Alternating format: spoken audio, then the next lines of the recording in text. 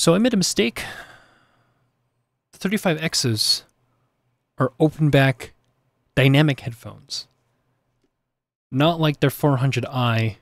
What I would really think is literally the 400i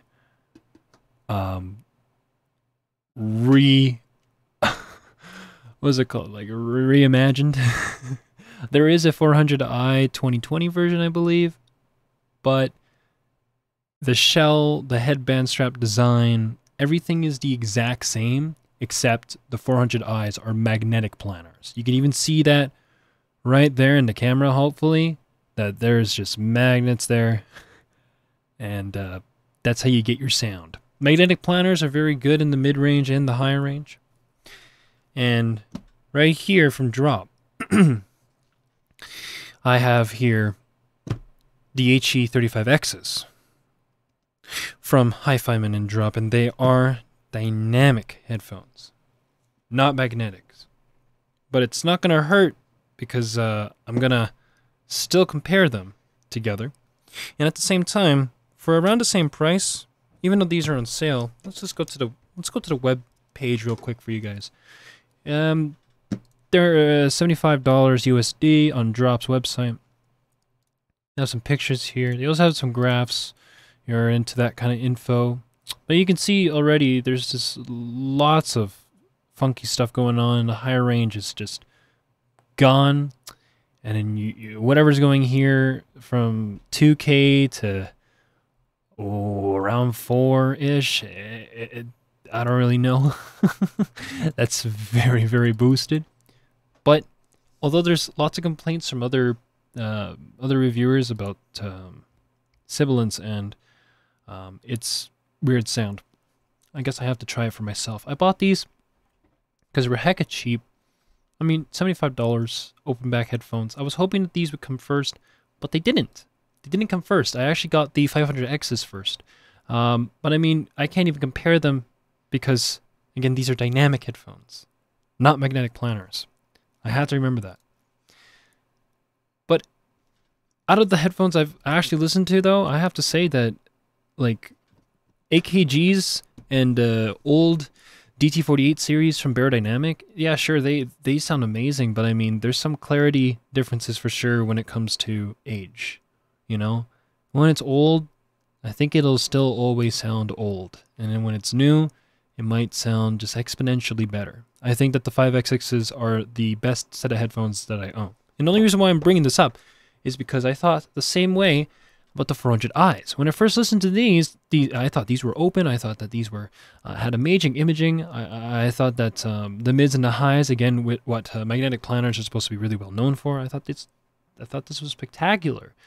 But it's not like it's not spectacular. It's just that the 400i's came. Not 400i's. The 5XXs came.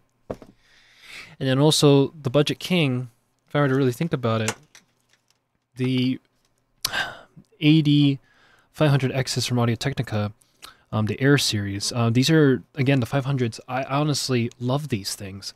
And I would say that in terms of comparison, for the price point, and also because, luckily enough, these are also dynamics.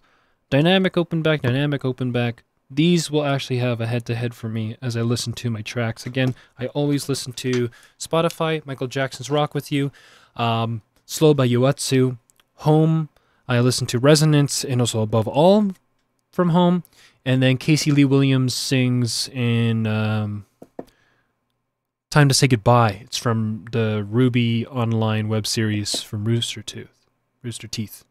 So yeah, I'm still going to compare the 400i's and the 35Xs because the shell is exactly the same, but of course, magnetic planar versus dynamics. But dynamic headphones should have really epic bass, so I'm going to go on a whim here and say right away that I'm going to expect that there should be nothing going on with the low end that I'm not happy with. I've been listening to dynamics. We've all been listening to dynamics for most of our lives, haven't we? Until we delve into all this audio file shit. So, 35Xs. I have to say that the box presentation when I originally had this, it was wrapped, unlike the 5XXs. What the heck? And inside of the box, there was these big air pocket bag things. It's basically bubble wrap on steroids. This thing was protected to hell, but the 5XXs didn't have any of that in the box. So consistency, please drop. Consistency. 20 hertz to 20 kilohertz, 19 ohm impedance, 98 decibel efficiency, and then it weighs at 330 grams. Besides that, all around the box, you probably have like a serial code, I think, and then that's pretty much it. Now, it's gonna let this drop out.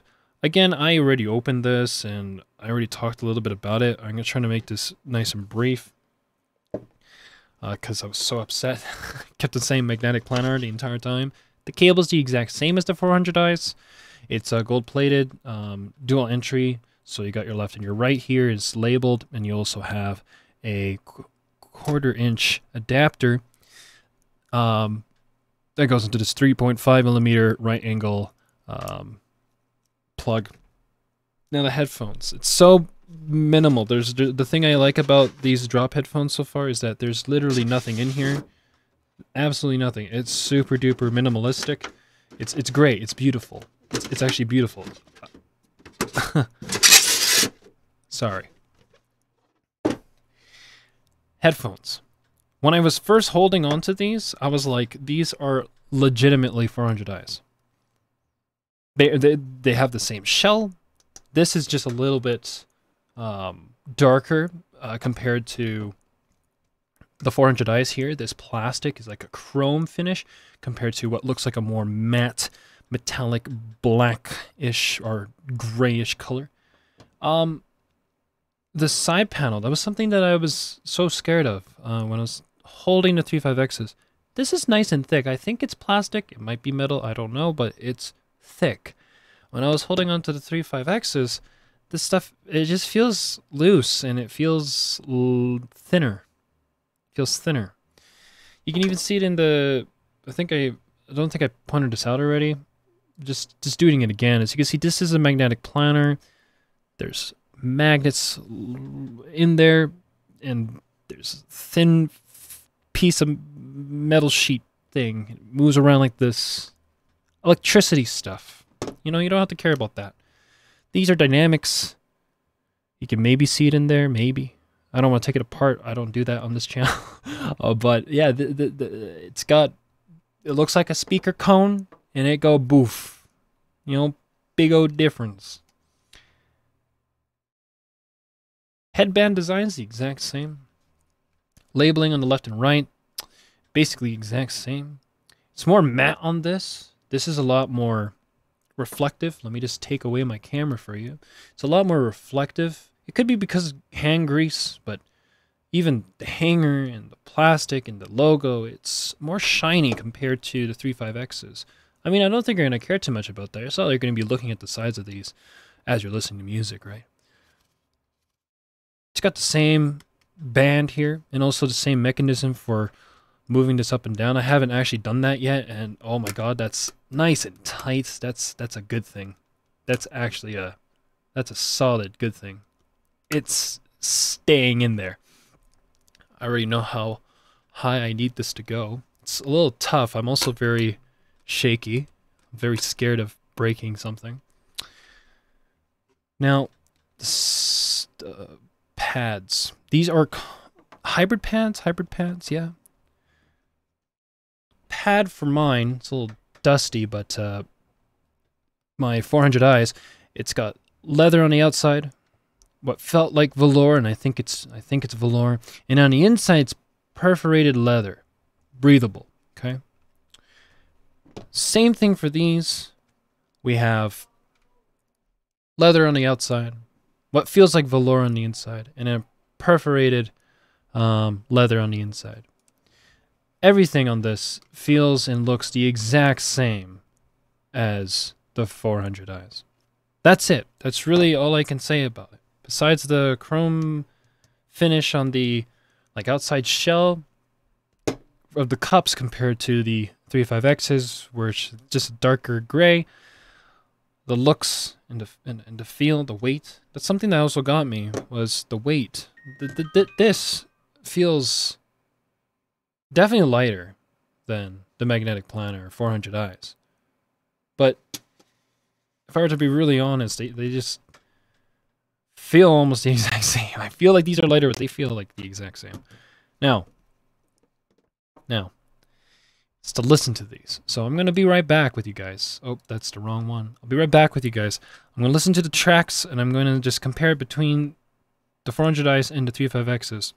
And of course, I am going to throw in the Audio-Technicas, because I think that that comparison would be a little bit better. These normally go for street price, okay? I picked these up for like 80 bucks, I think. 80 bucks, yeah, Canadian. You can probably, yeah, for like the same price of these on sale, these would be a nice top contender, even though these are old and these are new. But they're both open mic dynamics. So let's give these a listen. I'll be right back with you guys.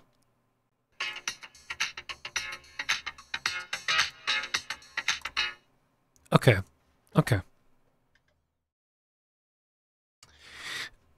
I think I know. I think I know what I'm thinking here. So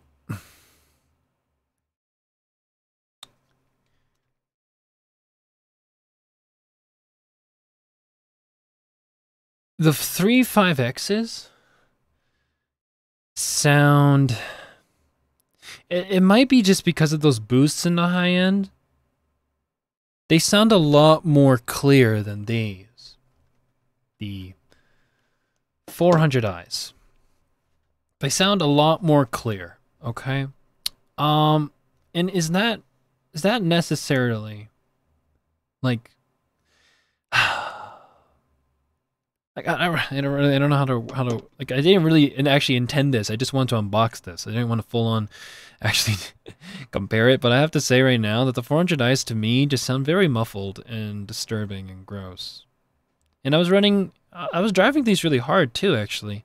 On the Magni 3, I'm using the Focusrite 2i2 3rd Gen as my DAC, and I'm running it through the speaker outs 1/4 inches, and from there it goes into RCA in, and I'm using the Magni 3 to amplify the sound. Okay, it's double amplified. You can hate me, anti-aliasing, I don't care. It's the only solution I got. And I have to say that with these at max gain, these are not as loud as these. Understandable. Magnetic planners tend to be just a little more hungry. So I could have put this on high gain, but I didn't want to. And then I turned it down at like 100. I moved it back to around 3 o'clock, and I plugged in the 35X's, and they are impactful. Bass just sounds wonderful on these. Something about the bass, I can't get over that. The bass on these are kind of funky. I like it. Maybe it's because I haven't listened to funky bass in such a long time. Funky in a good way? Maybe not. Maybe not. But then it hit me. There's one song where there's something about the bass and the coloration from the AKGs that it sounds nice, and it has to be above all. And when I was listening to Above All, it's there. The dun dun dun dun dun dun dun dun dun dun dun dun dun. That freaking bass line, okay? That was the most horrible rendition. It sounds the same as this. As Audio-Technica 8500X's.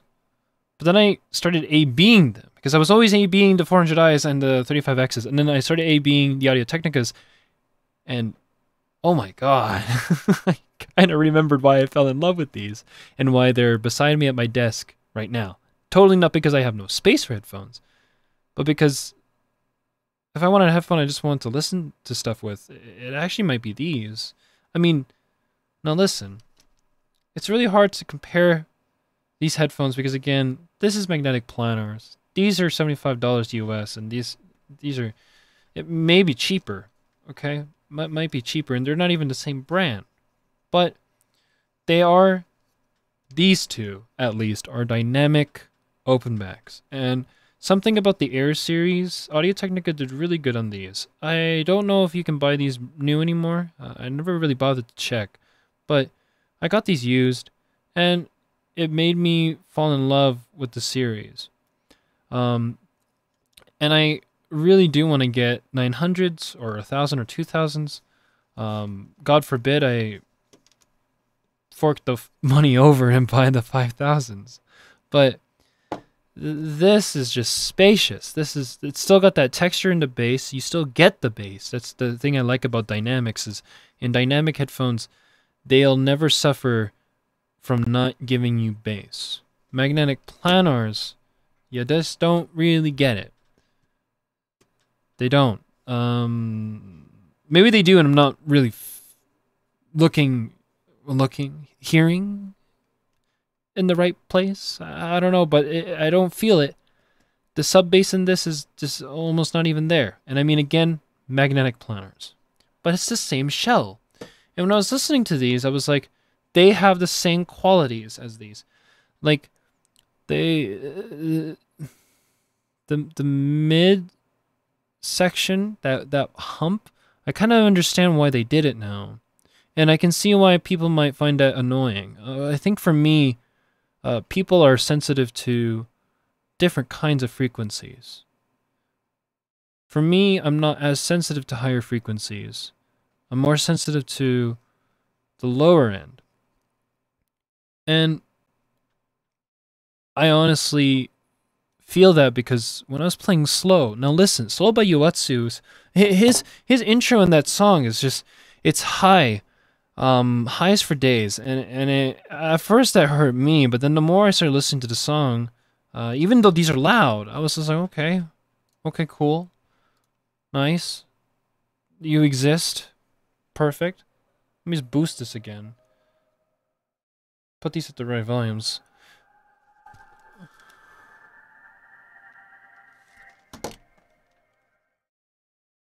Yeah, like these just sound muffled now compared to the Audio Technicas. And yeah, I mean oh god. I have a humongous hunch that what these 35Xs were trying to do were maybe fix the issues the 400Is had. Because I have a feeling now, because they're basically the exact same shell, but they have different drivers, the shell is actually what's holding back the headphone acoustically. Maybe. Yeah, this is just me speaking out loud, okay? Totally not informed, but dynamic, magnetic planars, these sound muffled compared to these, and then these sound muffled compared to these. These sound what I think is neutral and high fidelity, you know what I mean? Like, it sounds clear. There's some clarity to this. It loses all that somewhere. And we saw in the graph that the stupid highs are just like gone, right? They're gone on that graph. They're completely gone. We even see as well that there should be some really bad sibilance issues. And actually, if anything, it just popped the drums out. For me, these would be nice if you want to isolate drums. You don't want to care about the vocalist. You don't want to care about the guitar. Maybe guitar, maybe. You can, maybe lead guitar, maybe. The bass, you can still hear it, but honestly, the one thing that I wanted to pay attention to the most, though, or it forced me to pay attention to, was the drums. The drums were what came out on these headphones. So I have a feeling that if you want to hear drums, because of that weird wacko thing in the I think these are really good for listening to drums. That's maybe, you know, this sounds like a weird conclusion to make from it, but yeah, like I actually am baffled that the 400Is just don't sound as beautiful. Maybe there's something wrong here, you know. Maybe something happened to my pair. Maybe they weren't broken into. They actually send you a card like in the box, and it says you better wear these and have audio playing through them for 15 minutes. At least minimum 15 minutes, 15 hours to break them in. But I thought magnetic planars were like nice and clean and stuff when I first heard this. But then, well, sadly, the tuning on the 35Xs, they sound to me perceivably more detailed. But just because you boosted the highs and that mid section, it doesn't really necessarily mean that these are better. So for open back dynamics, I really wouldn't look at the 400i's. They're, again, magnetic planars, but they're the same shell. But if you want magnetic planars, check out the 2020s or fork the money over and get the 500Xs. Okay, the 5XXs. Because of the headphones that I've had in my possession, the 5XXs definitely do sound the best out of all the headphones I own. They sound so good. But the 3.5Xs, I don't know where they stand in my collection. I don't know where they sit. But I'm gonna keep them because they're comfortable. They were enjoyable for the bass. The low end is just amazing. Cameras focusing and it unfocusing. I'm so sorry. But I think a major takeaway from this is if you can get a cheap 500X, okay, maybe even the 700s or the 900s for the same price, I would suggest look into this series because they are, if anything, these two are what are actually truly competing. It's these two headphones, and these just blow this out of the park. This just sounds so much more airy. There's a lot more space. The imaging's insane on these, even though it's the lowest model in the lineup. But the 3.5Xs, they're intimate, lots of bass, but it's good bass. It's good bass, but the boosts in the high, well, in the mids, some people might not like it. Again, I wasn't annoyed. But I think what was annoying was that, yeah, all I could hear was drums. Drums. The splash cymbal, the crash cymbal, the hi-hats, that top sparkle of a snare, you hear it with these. You lose it with the 400i's. You lose it with the 400i's. And this just smoothens everything out of the three. So, take with that what I've said, what you will.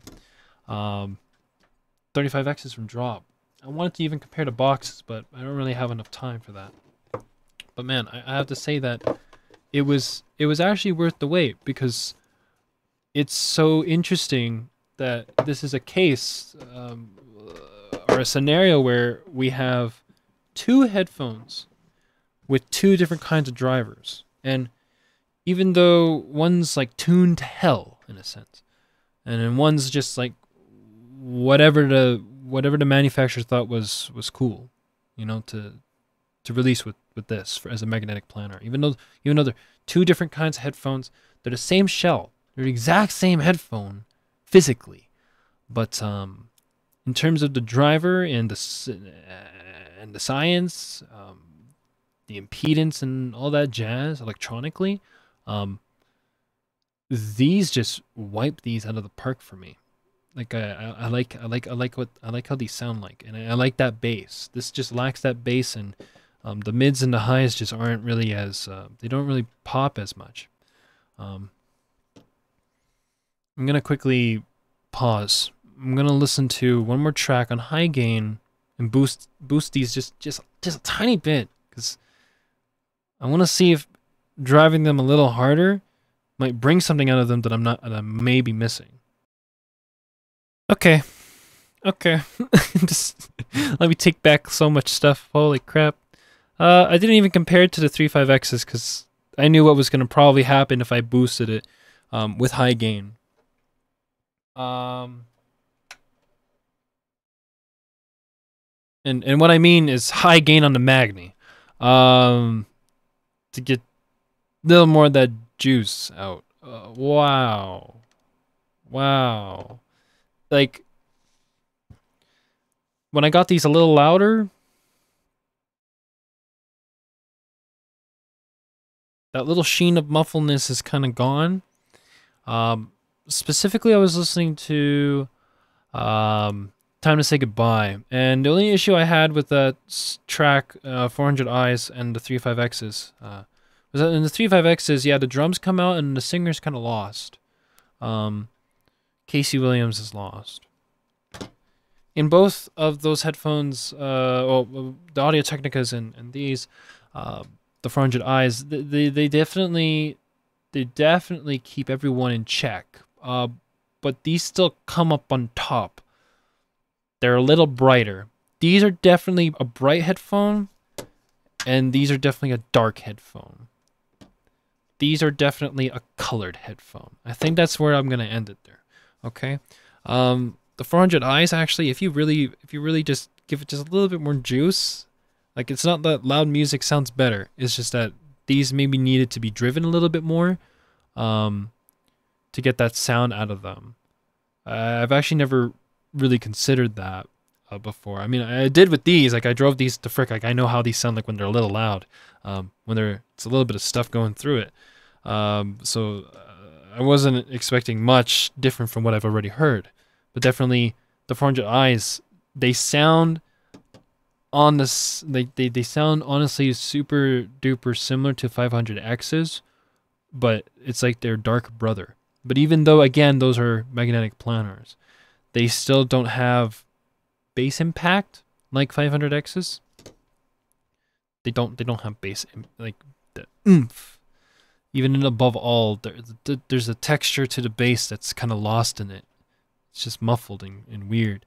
But in its dynamic brother, the 35X, this gets that bass texture that I really like in Above All.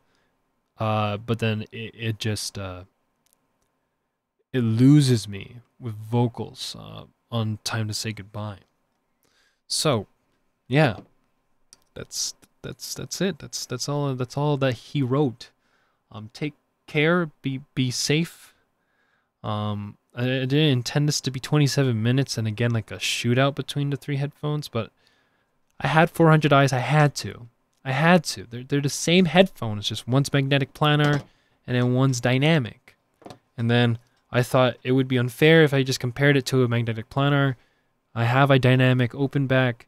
I might as well try both and see what they both sound like AB. And the 35Xs are trying really, really hard to sound far away from what they should sound like. And what they should sound like, I don't know. I don't EQ, so